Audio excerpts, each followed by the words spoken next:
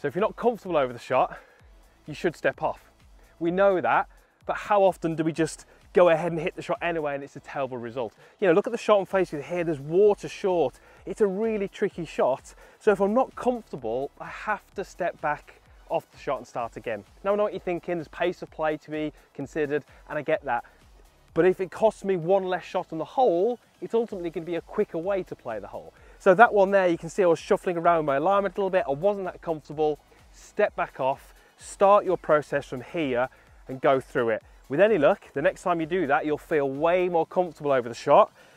And obviously that's going to give you a much greater chance of getting the result that you're after.